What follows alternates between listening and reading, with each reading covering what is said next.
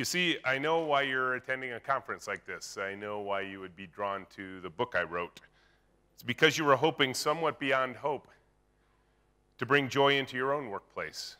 Deep down, you know that there is a better way to run a business, a team, a company, a department. You've always known it. Those thoughts come to you just before falling asleep or just after waking, and then your day begins. And the idea of transformational change evaporates like a maddening dream you can't seem to reassemble after waking from it. Although you may be silently, or perhaps not so silently, tortured by that monster boss in your own current broken company culture, you haven't given up completely. Change is still possible. I was in the same place once, deeply unsatisfied with my work and my own ability to do anything about it. But things can be better. And that's what I'm going to walk through in my talk with you today. So great to be here. It's my first time to India. You guys have already taken great care of me. Can you get the slides up on the screen now?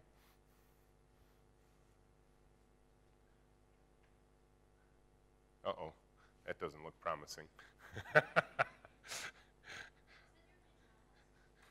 Figure a guy who runs a software company is probably going to have technical difficulties. Let's try replugging it in here. See if that helps.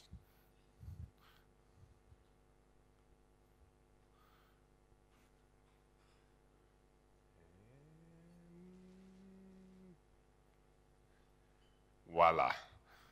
Excellent. So the first thing I'm going to do is I want to give you a peek inside of my company. And I think the best way to do that is with a video. The video is a trailer for the book. It's not the point of me showing you this. It's really to just give you a 90-second view into what I'm about to describe.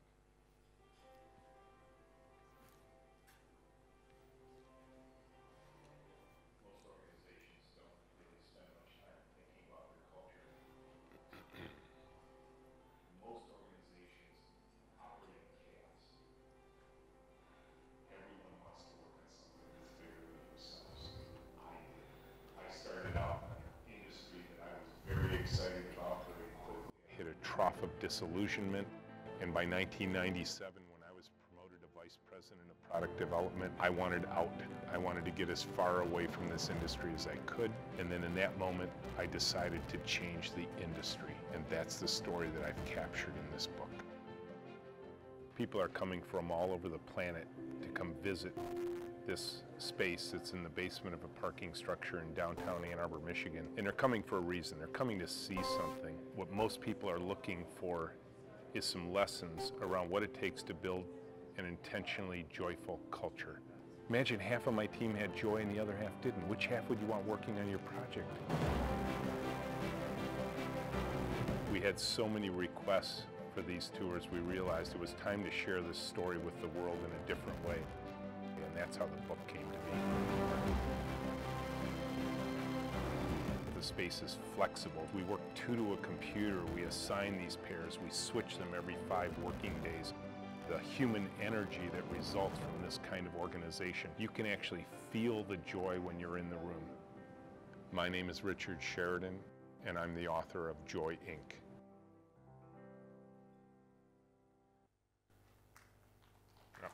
Thank you.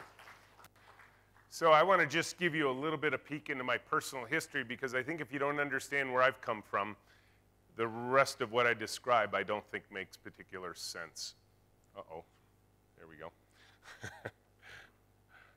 So I started out in this industry when I was just a little kid. I wrote my first program in 1971. It was a 2-line program in BASIC, typed into a teletype. Yes, kids, there were in fact computers back in 1971, as hard as that is to imagine.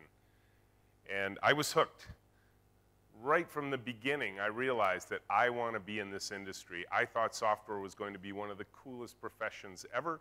By 1973, I had created a game that would now be termed fantasy baseball, but I just wanted to play baseball on the computer, so I typed all the major league players in the major leagues into the computer so my friends and I could play games of baseball against each other in the winter months. Where I grow up, you can't play baseball in the winter. There's too much snow on the ground. And that won an international programming contest, and quite frankly, my career was started at that point because I got a first My first job as a programmer before I could drive in 1973. I eventually got a couple of degrees from the University of Michigan in computer science and computer engineering, and I will tell you, in this period of my life, I was experiencing absolute joy in my profession. I thought, boy, this is going to be the coolest career ever. And quite frankly, the career that followed was a wonderful upward trajectory from programmer at one end in 1982 to vice president of R&D by 1997. Everything the world would measure as success I had. Title, position, authority, team size, responsibility, pay, stock options, I had it all. There was only one significant problem. There was a different line in my life. Not the line the world measures as success, but the line measured in here. You see, I began to fall out of love with what I did as a profession. I didn't want to be in the industry anymore. What was going on at this time for me? Well, shortly after graduating from the University of Michigan, I got into this profession, and suddenly I realized that a lot of what I was experiencing was chaos. Chaos in the software industry is easy to imagine. Most of you have probably experienced it. Bug reports coming out of our ears, missed deadlines, blown budgets, feeling like we're coming to work in firefighting costumes every day. I would come home after work, long days. My wife would look at my tired eyes, the cold dinner in the microwave, and she'd say, honey, you look really tired. Did you get a lot done today? And I'd say, no, I got nothing done today. And the trouble of operating in chaos is eventually chaos produces negative events. You end up, and you can have big negative events in the software industry. The one I talk about in my book is where a tired programmer in New York City mistakenly updated some server software, and in the next 45 minutes, Knight Capital Group's trading platform traded $7 billion worth of securities it wasn't supposed to, costing Knight Capital Group $400 million in 45 minutes. Are you with me? That would be considered a negative event where you work, losing $400 million in 45 minutes. You know, there's an old saying that says to err is human, to really foul things up requires a computer. And I think that's good evidence of it. I was experiencing negative events, nothing quite as serious as losing $400 million in 45 minutes. But I'll tell you, when your organization experiences negative events, when something goes wrong, there is an organizational response. And my company was no different. It usually shows up in the form of a 3-ring binder with no value-added documents whatsoever. You know, in our industry, we call it a software development lifecycle. There's a bunch of templated documents with stage gates and committees and sign-offs and approvals and standing meetings and that sort of thing. You actually have to put a police force in charge of it, a project management office. And now you go from chaos to full-blown bureaucracy. You go from the land of never getting anything done to the land of never getting anything started. Because you're waiting for an approval to happen, you're waiting for a sign-off, you're waiting for a meeting to occur, a decision to be made, and so on. That was my life. And the trouble is, even in the bureaucratic world where you're trying to prevent mistakes, stuff still needs to happen, so little shadow IT groups were forming. So you could work around the system to actually get things done. And now I was operating in the worst possible world, the world of chaos and bureaucracy simultaneously. This is why my heart was breaking early in my profession. I was only in my 30s at that point, and I couldn't look out ahead and say I can stay in this business for another 30 years. I just don't think I could do it. I don't think I had the mental energy. Now, usually what happens in this case is eventually the company wakes up and says, hey, let's back this bureaucracy off just a little bit. Let's create a lighter version of our processes and procedures, a little stapled together document for short projects. And usually even those meetings don't happen. We eventually get rid of the process and we fire the PMO, and then we say we're agile now, or we're lean. And usually all that means really is we're just choosing chaos again. Just going back and forth between chaos and bureaucracy. This was my life for a decade. So what did I do? I was thinking of getting out of the industry. I didn't want to be here anymore. But the trouble was, this is what was paying for my lifestyle. I was married, 3 children, house, 2 cars. The only way I could afford this lifestyle was to stay in this job I was beginning to hate.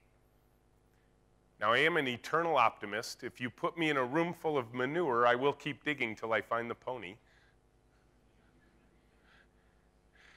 And so my journey out led me to authors and books, but not books on technology, because quite frankly, technology is easy compared to organizing human teams effectively. So the books I was seeking out were books like Peter Senge's book, The Fifth Discipline, on the art and practice of building a learning organization, Tom Peters' book, In Search of Excellence, Peter Drucker's books on management, John Naisbitt's book, Megatrends. All these books were pointing a way to a bright future. They just didn't tell you how to get there. But I was determined to find it. I knew I would know it when I saw it, and quite frankly, in 1999, 2 years after I became VP, I had a click moment. I read a book by Kent Beck called Extreme Programming Explained. I saw a video on an industrial design firm in California called IDEO, and suddenly the future was clear for me. I knew where I was going. I knew how I was going to get there. And for the next 2 years, I transformed a tired old company, a tired old public company, to look much like what Menlo looks like today. And in 2001, maybe you remember 2001, this thing called the internet bubble burst, and suddenly hundreds of thousands of people like me were out of work. I had laid off my entire team, and then the California company that had purchased my company said, Rich, we don't need a VP anymore for a team of 0, so you lost your job too. I went home and told my wife I was out of work, and she looked at me with tears in her eyes, and she said, you're unemployed? I said, no, honey, I'm an entrepreneur now. Remember, eternal optimist. It took her 6 months to figure out that entrepreneurship actually pays less than unemployment in the United States. But then we were profitable. Because you see, in 2001, when I lost my job, they could take everything away from me but one thing. Yes, I lost my title, I lost my authority, I lost my team, my paycheck, my stock options, everything taken away from me but one thing. They could not take away from me what I had learned in those 2 years. I hear voices.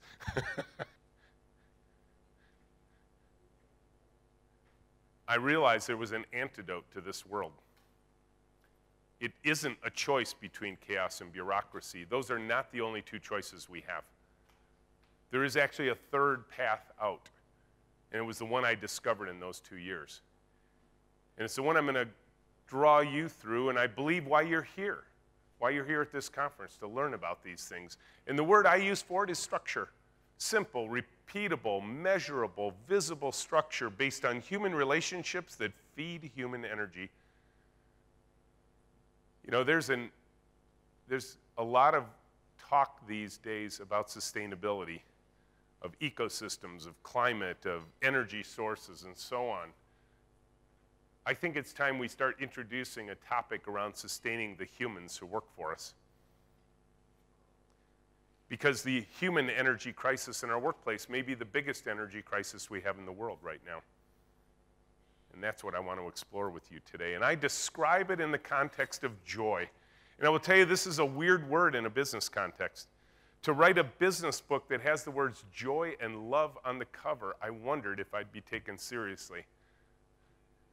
Well, given the number of airplane trips I took last year and the number of conferences I keynoted, I was on a plane every week last year, speaking about joy around the world. Clearly, the world is hungry for a different kind of business message than the one they've been being fed for quite some time. And for me, this joy is very personal. See, I remember thinking about the title of the book and thinking, why joy? Why would I talk about joy? And people started actually questioning. They said, Rich, where does the joy come from for you? And I thought back to that little kid in 1971 and the typing in of those first 2 lines of code and having the computer come back in a roll of paper and clack out "Hi, Rich," because that's what I told it to do. And I thought, yeah, that's where the joy came from. But then I thought about it. I said, no, not really.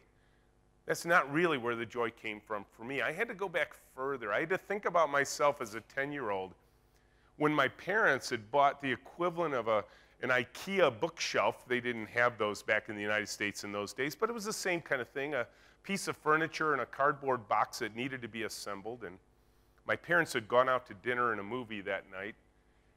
And 10-year-old me said, you know what? I'm going to build that bookshelf.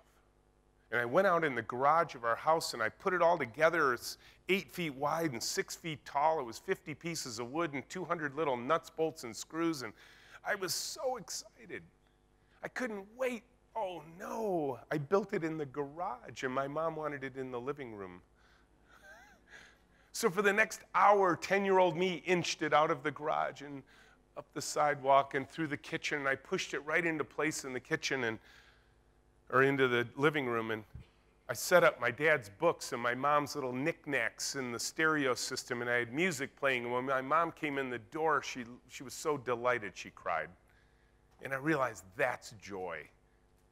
That's why we get into a profession like we do, like anything where we're engineering products for the world. What we want more than anything else is to delight other people with the work of our hearts, our hands, and our minds. When you choose engineering as a profession, you are choosing a service-oriented profession. You are building things for others. And you're building it to delight other people, and that's, quite frankly, where the joy comes from for me. And it's clear wherever I go in the world, the heart of the engineer is the same.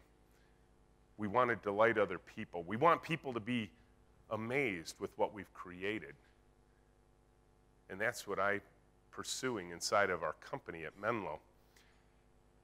And there was that time where this was taken away from me, where my joy, that early childhood joy, turned into fear. I learned to be managed with fear, and then I learned to manage with fear. It didn't come naturally for me, but I thought it was just the right thing to do. And I spent a lot of time away from my family. And then I lived in this chaotic world, which, quite frankly, felt like I was coming in every day in a firefighting costume, a rubber coat and plastic helmet and a visor and oxygen on my back, while the processes we were using at my company felt like the metaphorical equivalent of flicking lit cigarette butts everywhere while carrying sloshing gas cans. And we wondered why there were fires everywhere. It's because we were setting most of them. And then finally, the saddest story of all in our industry is when the work that we do never sees the light of day. When the boss comes in and says, hey, that thing you've been working on the past 2 or 3 years, it got canceled. But don't worry, there's another project coming. Oh boy, how exciting. You see, we want to see our work get out into the world, don't we? We want to see it delivered. We want to see it shipped. And we want people to use it, and we want people to be delighted with it. And when the work gets buried out in the backyard, before it ever sees the light of day, we don't get that chance. There was a company who I believe suffered the largest business project failure in the history of mankind. 10,000 people were assembled for 5 years in a death march-like culture to produce a product that never saw the light of day. You all know exactly what I'm talking about. It was Windows Vista. As soon as it shipped, Microsoft sent a coupon out with all of the new computers saying, you can downgrade XP, you don't need this operating system. And can you imagine how that felt to the 10,000 engineers at Microsoft who were working on that, and their work never saw the light of day? It's not what I wanted for me. It's not what I wanted for the people who worked for me. And so I searched, and I found that click moment with Kent Beck's book and the IDEO video, and boom, I knew where I was going. And that's what I want to explore with you for the rest of my talk. The question I want to ponder with you is, does joy matter? Can you see it? Can you feel it? Can you touch it? And does it produce business results? Because if it doesn't produce business results, we can't do it for a long time. Because only if we can generate a profit at what we're doing do we get to play another day. Now, I will tell you, a lot of people come to see Menlo. They come from far away. Shane came from New Zealand, spent 5 days with us. That's not uncommon. People come from all over the planet. to come see this place in the basement of a parking structure. And when they walk in the door, there's kind of an interesting moment. They're confronted first with a tour count. We keep track of how many people come. This is our tour count last year. Almost 4,000 people came through our doors last year alone, just to see what I'm about to describe to you in slides. And when they walk in the door, what they see is one of those horrible open office environments you read about. Fast Company magazine said this is an idea born in the mind of Satan in the deepest caverns of hell. And they have psychologists with data that proves these environments don't work, especially for introverted engineers who need library quiet. And whenever those articles come out, and they come out about once a month, everyone sends them to me. And they say, Rich, why does it work at Menlo? It doesn't seem to work anywhere else. And I tell them it's very simple. You see, we didn't build an open and collaborative workspace. We built an open and collaborative culture. Our workspace is simply a reflection of our cultural values. And that's important because a lot of times, if you come to a conference like this, somebody gets an idea and says, yeah, let's do what Menlo's doing. And they just change the physical space, but they don't think about the culture at the same time. That doesn't work. We need to think about all the elements of our culture simultaneously. Workspace is simply one of them. And our space is noisy. We have very few rules at Menlo. One of the strongest is you cannot wear earbuds while you're working. We want people to overhear the ideas of others. We work in one big open room all together. Menlo's kind of about the size of this room. And we work together, shoulder to shoulder, embracing this noise. You can actually see the teamwork. It's not an org chart. It's not a hierarchy. There are, in fact, at Menlo, no bosses. The team works shoulder to shoulder around the tables. They prefer to work this way. This environment that they work in is very flexible. We have these pull-down wires from the ceiling and the lightweight aluminum tables. Tell the team, change me if you want to. Change me if you need to. There are no rules around our space. If you want to change the space, you just drag a table over somewhere else. Now, the team will change the space in small ways every single day to adapt to the workflow that we're working on that week. Every once in a while, they get bored with the total setup, and they just come in one night, maybe with a few beers, and they tear the whole place apart and put it back together the next day in a different configuration, and everybody has to figure out where they're sitting. In fact, I sit out in the room with everybody else. There's no corner office for the CEO. The last time I changed the space, they moved me from around this pillar to around this pillar. If they move me that far again, I'll be on the other side of the glass doors. So I'm trying to be good these days. I don't choose where I sit. I go where the team puts me. I don't care where I sit. So I figure they'll either put me where I can be the most help or do the least damage. I've learned not to ask that question. The space is also very visual. We use the walls for a lot of our most important artifacts, so you can actually see our process manifesting itself on the wall. And yes, we built that learning organization that I desired when I read Peter Senge's book on the art and practice of learning organizations, the fifth discipline. And we have books everywhere. We have lots and lots of books. But books are just a small piece of the learning system we've created at Menlo. You see, where we built the learning in really is how we organize the team. We connected the team intellectually. We connected them physically and emotionally. We put them together at one computer. Two people, one computer, working on the same task at the same time all day long. The pairs are assigned, and we switch them every 5 working days. That construct alone produces so much human energy in the room and so much speed that it defies understanding at times. I'm sure you'll have questions about this part of how we work. We'll have plenty of time for those at the end. And then we realized what we had to do is we had to change the conversation, because one of the biggest challenges in the tech industry is we speak a different language than the rest of the world. We refer to our language internally at Menlo as dolphin speak. If you've ever heard dolphins make sounds, they seem intelligent. They seem to understand one another, but no one else knows what they're talking about. That's our little tech speak, right? But we realized if we're really going to succeed, we have to learn how to communicate internally inside the team in a different way. We have to learn to communicate differently with the people who are paying us to do the work that we do. And we also need to take care of what I call a lost tribe of technology. And I'll tell you about them later. Now, I love this quote. What's most impressive about this John Naisbitt quote is that he wrote it in 1982. Think about this. He says the most exciting breakthroughs of where we are today are not going to occur because of technology, but because of an expanding concept of what it means to be human.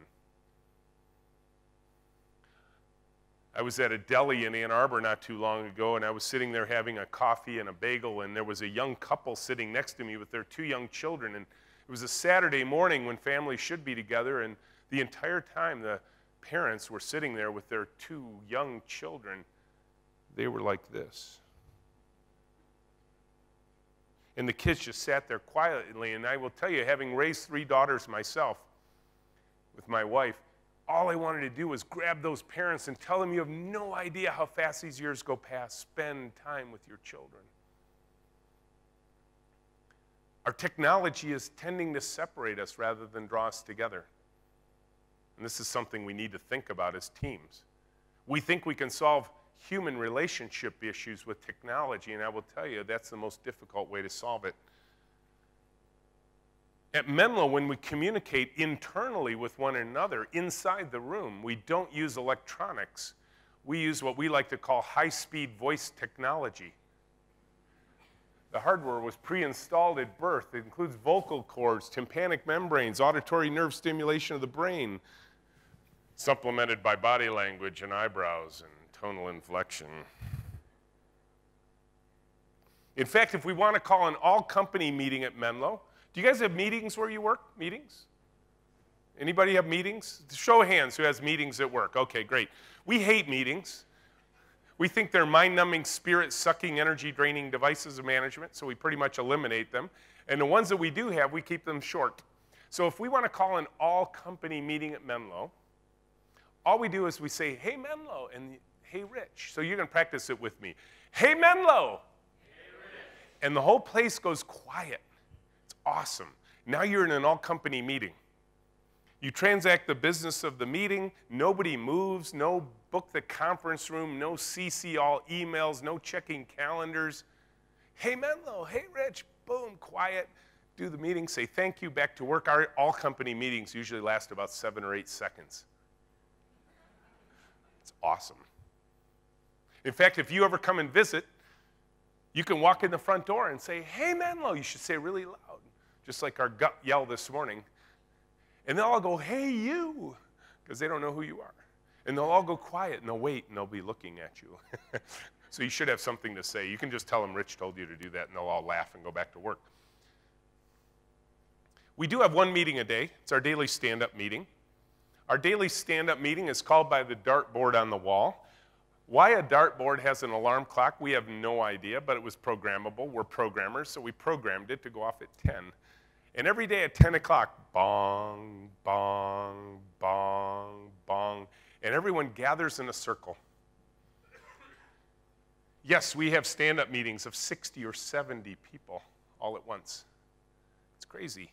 Everybody comes. Even Fern the dog comes to stand up. She knows she's going to get walked after stand-up. And then we pass around the iconic symbol of Menlo, the 2-horned plastic Viking helmet. We like the plastic Viking helmet for its practical purpose and value. You see, we work in pairs, so we report out in pairs. This controls the meeting. This is Tracy and Joe talking about some QA work they're doing. Here's Nate and Katie talking about some of the programming work that they're doing, and Thomas and Carol, 2 of our high-tech anthropologists, we'll talk about that in a minute, talking about the work that they're doing. The token moves around the circle of 70 people and completes, and our stand-ups take 13 minutes.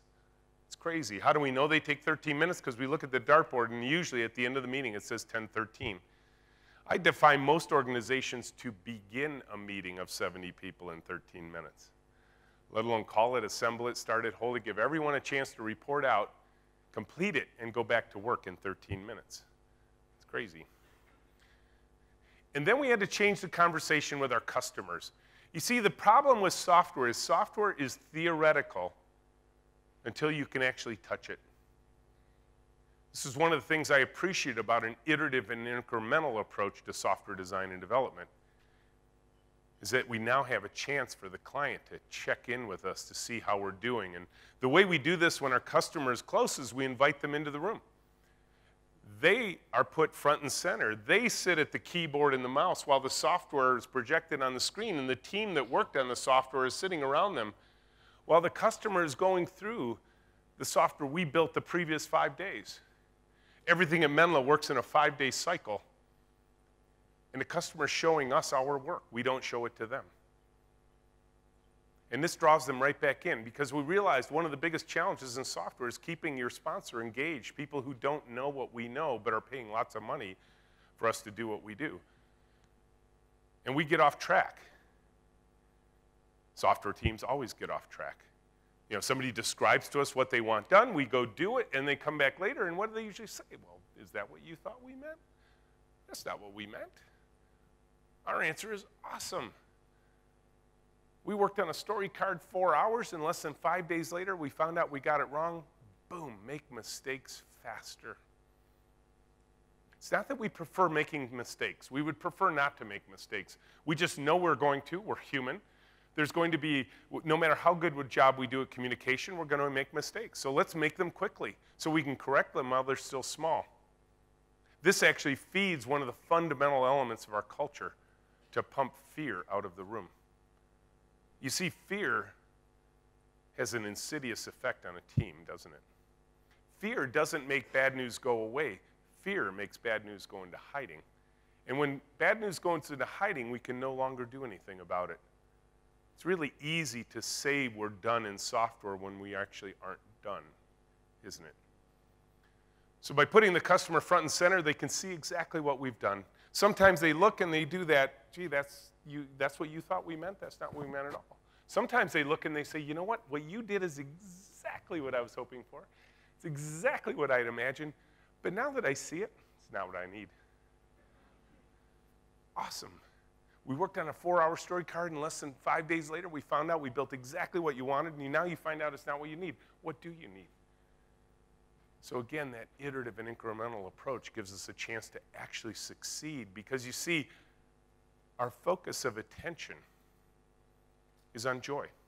And we define the joy in one simple way. We want to see the work of our hearts, our hands, and our mouths get out into the world and delight the people we intend to serve, the users of the software. And then we do this crazy thing. We go into a paper-based planning system. This is the way we plan. All these little tokens represent estimated story cards. I actually brought some examples here with me. All work at Menlo is first handwritten down on 5.5-inch by 8.5-inch index cards. Then the cards are estimated in hours. We don't use t-shirt sizes or story points or gummy bears. We estimate in hours. And then we fold the card to the size of the estimate. So an 8-hour card ends up being half the size of a 16-hour card. Does this make sense? Because if it doesn't, let me show you what a 4-hour card looks like. And if you're not getting it, we tape a full-size sheet of paper to a 32-hour card, which makes it twice as big as 16. And then what the customer does is they make decisions around their budget by picking up these little folded sheets of paper and laying them down on a sheet that represents the 3 fundamental characteristics of professional project management. Time, 1 week. Humans, 2 people. Budget, 80 hours worth of effort, 2 people working together for 40 hours. Yeah, that's a crazy thing about Menlo is we work 40-hour work weeks. We never work weekends. We never deny or delay vacation requests. And when you go on vacation, you're not allowed to check your electronics. It's truly a vacation. Why do we do this? Because we want a humanly sustainable pace to our work. Now, I know some of you are here maybe to get some additional training, additional certification. You might even be taking notes right now. So I'm going to teach you our project management system, okay? Now, so get your notebooks out. Here's how it works. This is the add function. Did you see that? That's delete. Add, delete. Okay, you've now learned our project management system. I'll leave edit to your own imagination. So what the customer does is, having been trained, like I just trained you in our project management system, they start making choices. They start deciding what's in the plan. They work collaboratively alongside of our team. They fill up these sheets, and they decide what we should be working on. What are the highest priority things we should be working on? And interestingly, they also decide what we should not be working on. One of the things that confounds most software projects is ambiguity. I don't know if this phrase is used here in India, but in the United States, often people who run meetings will say things at the end of a meeting like, we're all on the same page now, right? Have you ever heard that phrase? We're all on the same page? Okay, it translates, good. I just never sure culturally whether, so you know, somebody says, well, we're all on the same page, right? Ask an annoying question at that meeting. Say, hey boss, I'm okay being on the same page. Which page are we talking about? Oh, you're talking about the whiteboard, the flip chart, the notebook, the laptop, the email that comes out after the meeting. I'm okay being on the same page, you just got to tell me which page. But when we say we're all on the same page, we are literally all on the same page. It's not possible to have any ambiguity around that. Now, the other thing, if you want to be even more annoying at that same meeting where you said, what page are we on? Say, what did we decide not to do? The boss will look at you kind of funny and say, well, we decided not to do everything we didn't decide to do. Oh, that's clear. Can anybody see in this picture, based on my lengthy description of our project management system, can you see what we've decided not to do? Is it obvious? Somebody just shout out, where do you see what we decided not to do? Yeah, the things that are still up here on the table. Look, I didn't even have to teach you that part of our system. You could infer it, right? If it's still on the table, it's not in the plan. We're not going to work on it. And here's a fundamental truth of any project management. I don't care if we're going back to the Egypt pyramids. We never have enough time to do everything we imagined. I bet they were planning on building 5 pyramids in Egypt, and they only built 3. Thank goodness the project management system focused on value. Otherwise, we would have had 5 pyramids 75% complete. And they'd all have a hole in the top. They're like, no, let's build 3 complete pyramids. Awesome, great idea. It's the same thing we're trying to do here with our planning system. Our customers get very invested in this. This is our client looking through these simple handwritten story cards. Now, we love paper. I will tell you, again, I don't know if this translates well, but we have this very simple sect in the United States called the Amish. You guys ever hear about the Amish? They don't use electronics. They still ride around in horse-drawn carriages. Some people call us the Amish of software development because we plan with paper. But we love paper. See, even if I just do this, I'm lighting up so many neurons in your brain right now. Because humans are visual, tactile creatures, right? So we choose tools, not because they're not electronic. We choose tools we believe work better for humans, back to that John Naisbitt quote. And we find that humans work really well with these paper-based systems because they're very approachable, they're easy to learn, they're very scalable, amazingly. And it's very collaborative. It's a multi-user system. All supported by simple handwritten artifacts. We believe in handwriting because we think it's cognitively impossible to not read something you wrote by hand. Whereas electronics, you do cut and paste and grab attachments and put them together in a document. It may be the case that no one, not even the creator of the document, has read it. Then we put the work plan up on the wall for all to see. It's not tucked away in a server somewhere, it's up on the wall. Every one of these swim lanes represents 2 people who are assigned to work together for the week. They have their 40 hours worth of work outlined for them. They work from top to bottom on each of the story cards. They work on one card till it's done. We don't believe that humans can multitask, so we work on one thing till it's done. You know, in my old life, I used to manage people with percentages. Have you ever been managed like that? Where you're like, you're 25% on this project, you're 50% on this project, you're 10% on this project, you're 15% on this project, you're 35%. Yeah, you know I'm over 100% now, right? Humans can't do that. It's not possible. What does it mean to be 25% in a project? Does it mean, well, let's see, I should work, 12 hours and then this, and then stop and then work on the, or should I like do 15 minutes every hour and then stop and then switch, or should I like be thinking about it while I'm doing other things? Is that what I'm supposed to do? No, in our world, you work on one thing till it's done. The cards are placed next to the day that we expect them to complete based on the estimates that came from the team themselves. This project, every project in our space has a 5-day cadence. This particular one starts on Wednesdays and ends on Tuesdays. For one simple reason, the client picks the day they want to check in with us. That's their show and tell day. This particular client picked Tuesday, so the project ends on Tuesdays. The yarn indicates where we are in the week, and the color-coded sticky dots give us a sense of status. The sticky dots are important. When a pair starts on a card, they put a yellow dot on the card. That says that's the one we're working on. There should only be one yellow dot in your lane because you only work on one thing until you're done. And when you think you're done, you put an orange dot on the card, you and your pair partner. I emphasize think you're done because programmers have as many different definitions for done as Eskimos have words for snow. You've probably heard many of these different definitions. Maybe you, how many of you have programmed for a living? Coded programmers, yes, like me. You probably use these terms like I did. You'd say things like, well, it's done, but it's not done. Well, it's finished, but it's not ready. Well, it's ready, but it's not complete. Well, it's complete, but it's not installable. Well, it's installable, but it's not deployable, right? You see where I'm going with this, right? So our programmers can only self-declare they think they're done, and then QA, our quality advocates, come around, check your work, and if QA likes what you see, you get a green dot. It's an endorphin rush for the programmers.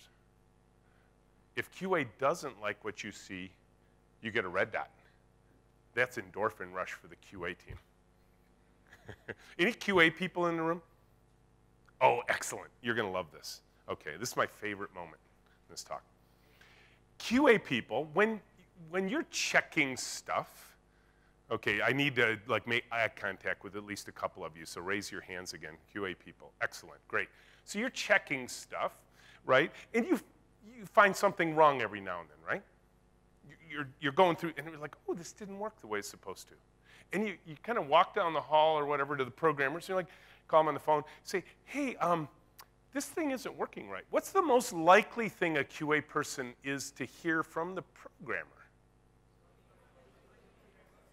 Yeah, it worked on my machine, right? It's another definition of done. It worked on my machine. Now, QA people, if you learn nothing else in this conference from any other speaker, take this one home with you. As soon as you hear a programmer say it worked on my machine, grab their machine and ship it to the customer.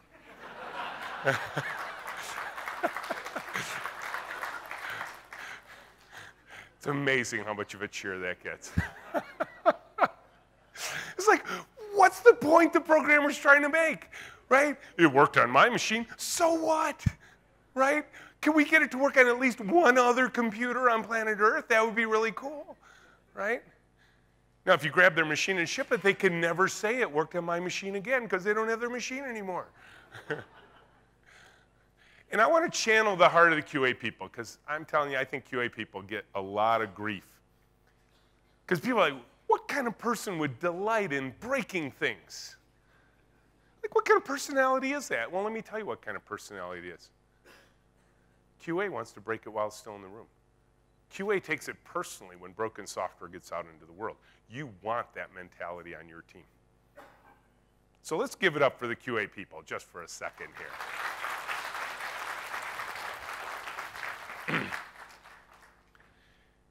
Now I want to talk about the lost tribe. You know, if you think about lost tribes, I think about like the Amazon forest. You know, the anthropologists are hacking through the jungle, and one day they come across this tribe no one has ever seen before. There's never been any contact with humanity before this other, you know, the tribe with itself, of course. But the anthropologists are like, oh my gosh, we've never seen you before. In the technology industry, we call them the users. No, let me be more accurate. We call them stupid users, don't we? Right? Now, and then we write dummies books for those poor people, right? What other industry can get away with, through their entire history, calling the people they serve stupid? Oh, you know, they're just stupid users, right? So what we need to do is change that mentality. These are the people we serve. We need to think about how to delight them with the work that we do. At Menlo, what we did was we injected something completely new into the system. We have a set of people on our team who are called high-tech anthropologists. Their job, go out into the world and study people in their native environment. Observe them. Not ask them questions, not interrogate them, not send them survey forms, not do focus groups. Actually observe them doing work in their native environment. And with empathy and compassion, bring back the knowledge they've gained through this process and turn it into screen designs that will actually be understandable by the people who are going to use the software. See, it's amazing to me how used to things we've gotten in the technology industry. Let's face it, we're the industry that gives you, if you want to shut down your computer, please press the start button. That's intuitive, right? Or if that's too hard, Control-Alt-Delete is even easier, right? Like, we've gotten used to this stuff, right? People don't understand this, we call them stupid. We don't want to do that. Now, our anthropologists have their own set of paper-based tools. Who knew that if you wanted to do user-centered design, you might put a story about one of your most typical users in the center of a design artifact? It's pretty simple. This is a device we call a persona map. What we do is we go out in the world and we discover there's different types of people out in the world that are going to use the software we're building, so we define them in these little archetypal forms of personas. And then we have our client prioritize these personas, but because I will tell you this, if you build a piece of software that you want to work for everyone, it will work for no one in particular. So what we do is prioritize the different types of users in this persona mapping exercise.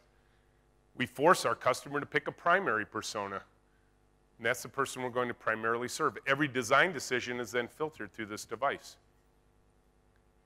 If we're going to add a feature in, if the name of the primary persona is Gary in this case, we will say, how will this feature work for Gary? And people say, well, it's not for Gary, it's for one of the secondary personas or the tertiary personas. We say, okay, so we're going to make it work for Bill rather than for Gary. How do we add it in for Bill in a way that doesn't interfere with Gary's work? Because Gary's primary. Now, I'll just give you a simple example of how this works, because it's amazing what you can discover when you go out in the world. This is really important, to go out in the world and watch people in their native environment, because you will learn things through observation you won't normally learn other ways. We were working on a handheld touchscreen tool for diesel motor mechanics, people who fix trucks. The first observation we did was at the Ann Arbor Transit Authority, where they fix buses for the city that we live in. And the first thing Bubba did that was working on a bus is he put on a pair of rubber gloves to do his work. Our anthropologists didn't even realize that the capacitive screen that was picked for the hardware wouldn't work with rubber gloves. They brought that information back to our technical team, and our technical team said, well, he's going to have to take off his gloves whenever he uses the device. And our anthropologist said, you've never met this guy. He's not going to take off his gloves. In fact, he'll sabotage the device before he takes off his gloves. You'll slow him down. So we called up our customer who had been in this domain for 30 years, and we said, hey guys, do you know your users wear rubber gloves when they work? There was silence on the other end. They'd been in this industry for 30 years. And they said, they do? And one of their engineers said, man, you guys are so lucky. We said, why is that? He said, you get to talk to our end users. He says, I've been here 12 years. I've never even met one of our end users. Remember the hacking through the job? Oh, look. You're here. Go out into the world and study the people you intend to serve. Our anthropologists bring this information back. They synthesize it because it starts out, it feels very ambiguous at the beginning. So they have to bring this information back and synthesize it, and then eventually boil it down into pixel-perfect screen designs that our software developers then turn into working software. It's a very different kind of role in our team. Now I want to leave you with an idea, because I know how these conferences work. I've been to lots of them. You're going to get ideas today. You might have gotten some from me, you might get some from the other speakers, but you're here to learn something, and you're here to get excited. You're here maybe to bring something back to the office with you. But I know how those conversations go, because your colleagues aren't here. There's people back at your workplaces who didn't come with you. And you get some idea. You run back to the office the next day, and you grab the first person you meet who wasn't here and says, I've got this idea. And you tell them what you learned here. And that person looks at you in the eye and says, oh, that won't work. That's not us. HR won't allow that. And right then, the idea dies, doesn't it? And you just go off, you got emails to check, you got meetings to go to, you just go and do this. Okay, I want to arm you with one simple response. When somebody looks you in the eye with your idea and says, that won't work, you just look them in the eye and say, yeah, I know. Let's run the experiment. Let's try something before we defeat it. Let's see what happens. Let me tell you a story of how this played out in our world at Menlo. Now, this is a story about dogs and babies, okay? But if that's all you remember, you will have missed that earlier point, because this is really a story about let's run the experiment. It's just a fun story, a fun application of it that has to do with dogs and babies. So 9 years ago, one of our team members, one of our revered team members, Tracy, had little Maggie. She was off on maternity leave, and she was ready to come back to work. She came to me and she said, Rich, I'm ready to come back to work. I said, awesome, we can't wait to have you back. How soon can you be here? And she said, well, there's just one small problem. The daycare we plan to put Maggie in is full. Grandparents live too far away to help. My husband and I don't know what to do with the baby. Now, I will tell you, in this moment, there was a screaming match that occurred in my head that Tracy never heard. You know how these go. There's the dark voice on one shoulder and the bright voice on the other one. The dark voice said, don't you dare say what you're about to say. HR will kill you. The lawyers will freak out. The insurance policy will go through the roof. The bright voice said, it's your company. You're an entrepreneur. You can do whatever you want. You don't even have an HR department.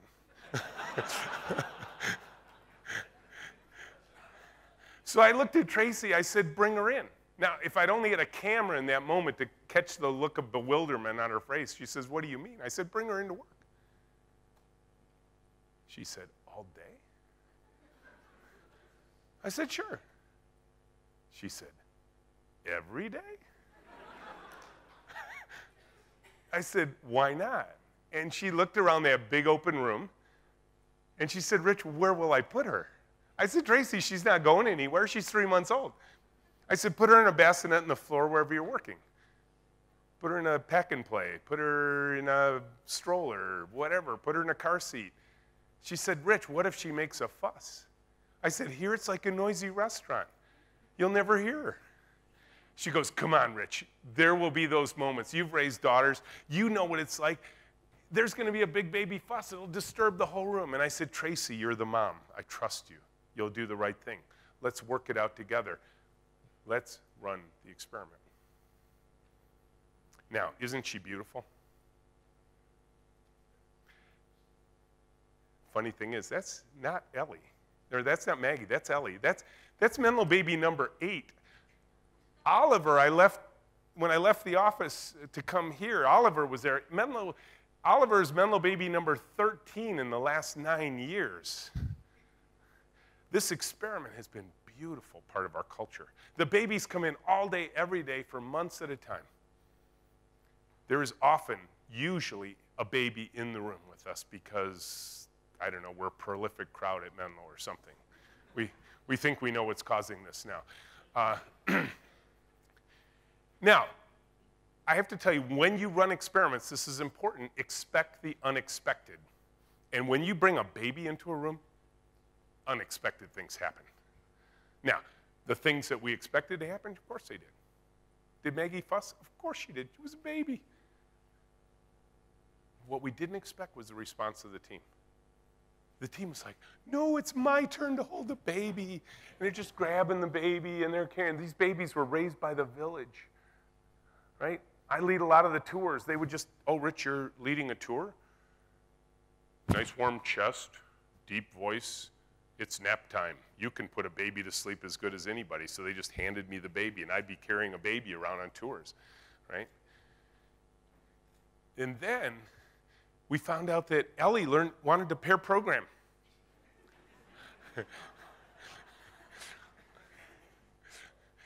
Ellie wanted to go to design meetings.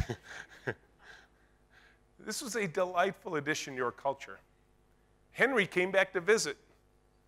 Visited Tracy, Menlo mom number 1. Henry is Menlo baby number 7. Fern wanted to get in on the conversation, the dog. And then we discovered something really delightful. We found out that our customers behave better when you bring a baby to the meeting.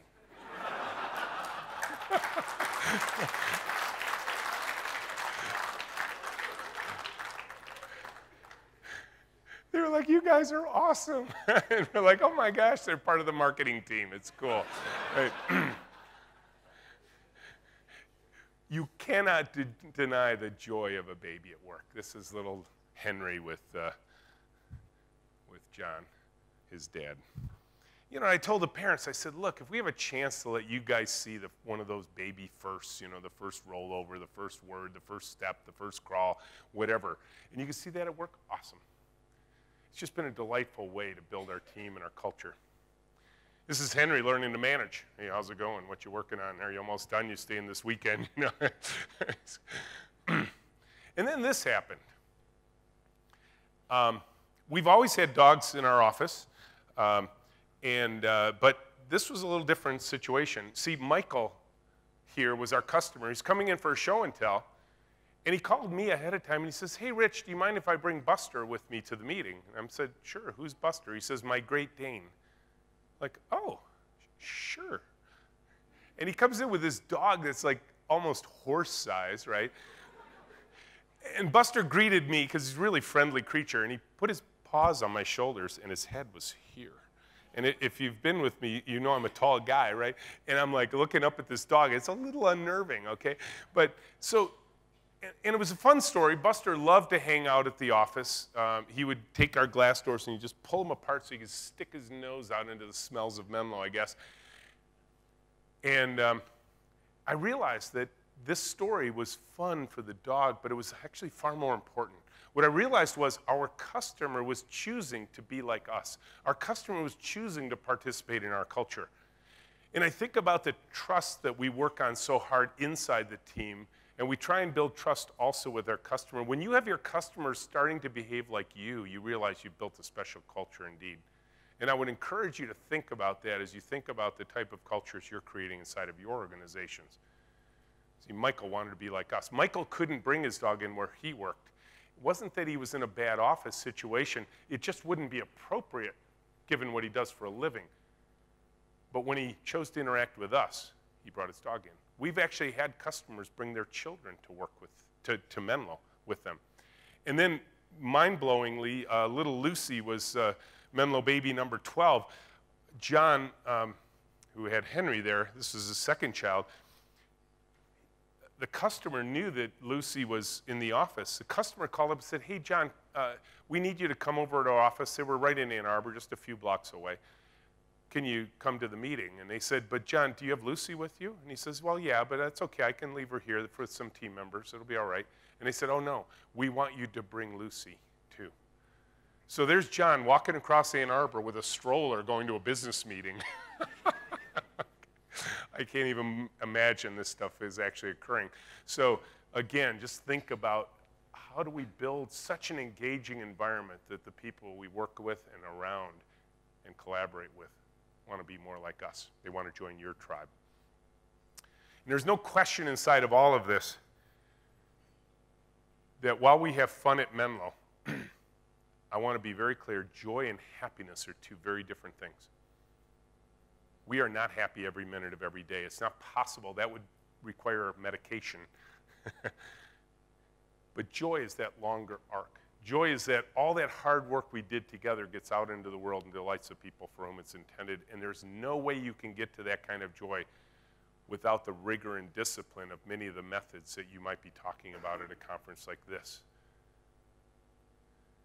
For us, we've had a team together now for 15 years.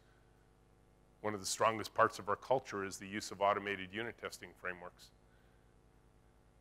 Test-driven design, write the test before you write the code, automate the tests and run them. Probably one of the most powerful tools to ever occur in the history of my career. And it's amazing how few teams use it. They don't teach it at universities yet systematically. It's probably the most important quality tool that we've ever invented in our industry, and it's still ignored to this day.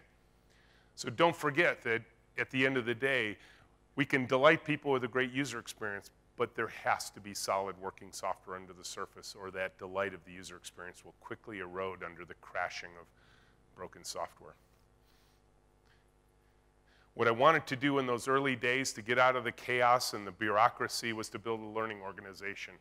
And as Peter Senge says, it is the only sustainable source of competitive advantage is your company's ability to learn faster than your competition. That's what we wanted to do. It's been an amazing journey for me. I'm glad to have come all the way to India to share it with you. I would love to get your feedback. There's a landing page we've created specially for you. There's places you can download these slides, get a free chapter of the book, that sort of thing. There's also a place for feedback form. I am happy to take questions now. Thank you very much for bringing me into your world.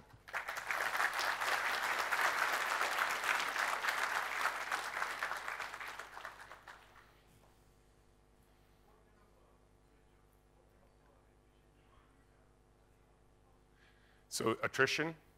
Yeah, so, whoa, interesting.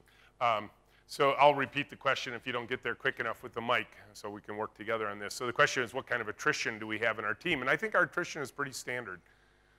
We don't unnaturally work to hold on to people too long. If they want to go, we embrace them on leaving. But interestingly, it's hard for us to measure attrition because people leave and they come back. And often when they come back, they plead with me and they say, please don't ever let me leave again. But, you know, people leave for all the standard reasons. We had 3 people leave a couple of years ago because they wanted to go live in Manhattan, one of the big cities in the United States. And I didn't want to deny them that pleasure. And they all went together because they went as a small group, and they're just having a delightful time there. And who am I to deny them that kind of experience? But, you know, when you build things in like bring your babies to work, you do get a lot of loyalty as well. So I think we don't have to work unnaturally to hold on to people, which I think is one of the biggest things about a strong culture is, because the trouble is we start to hold on to people unnaturally if we work really hard to keep them when they don't really want to be here. I'm not sure you want those people walking in the door every day because they've got maybe a different mindset than you were hoping for. Yep. Thank you very much. Thank you.